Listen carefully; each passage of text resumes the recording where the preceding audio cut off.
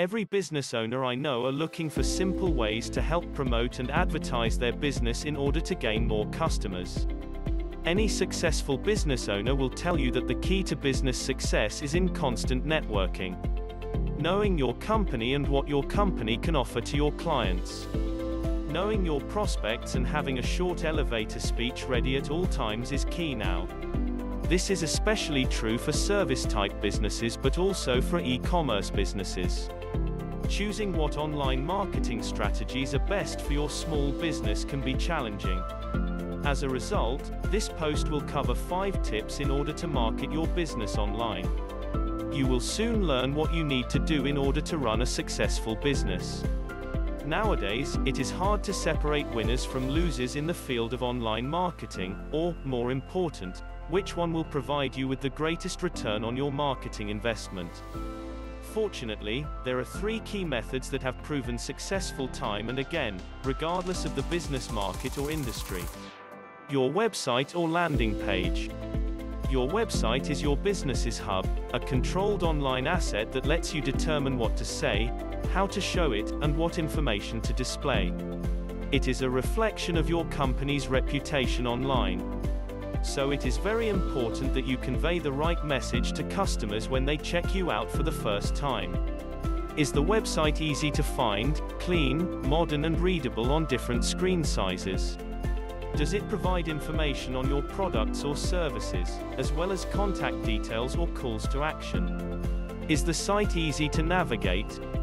Imagine that you are using your website for the first time from your customer's perspective and see what kind of image your website portrays. Also be sure not to lose sight of the page load speed. Slow loading sites are quickly abandoned by visitors, which means lost profits. Now that your website is in excellent condition, it is time to consider the most effective method of online promotion available today. Facebook ads. Facebook ads allows you to take your marketing campaign right to the target market through laser-targeted advertising. Facebook advertising is like TV, radio, magazines, and newspapers all rolled up into one ad platform, but instead of costing thousands of dollars per day, you only need to spend a couple of dollars a day to get started. If you are just starting out, running a Facebook ad can be as simple as pressing the Boost Post button, but you'll soon want to begin running more professional advertising campaigns to take full advantage of the features Facebook ads offers. Email marketing.